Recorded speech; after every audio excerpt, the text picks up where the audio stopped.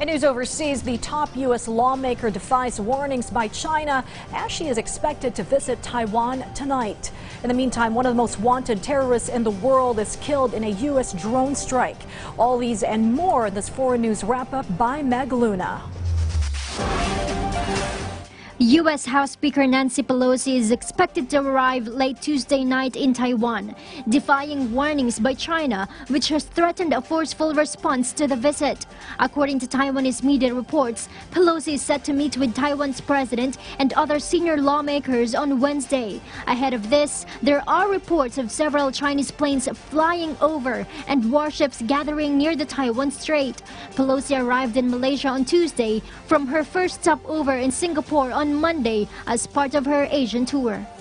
Al-Qaida co-founder and leader Ayman al-Zawahiri, a sworn enemy of America and one of the masterminds behind the Sadat assassination and the attacks on September 11, 2001, was killed in a surgical drone strike in Kabul, Afghanistan on Sunday.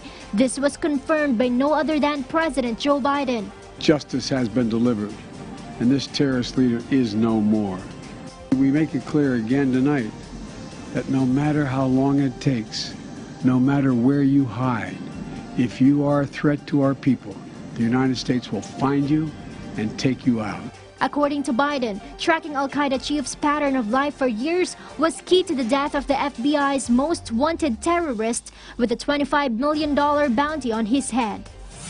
India has reported its first death due to monkeypox. According to local reports, the victim was a 22-year-old man who recently returned from the United Arab Emirates and tested positive for the infection. Close contacts of the first fatality are being monitored as India accelerates its action against the monkeypox virus.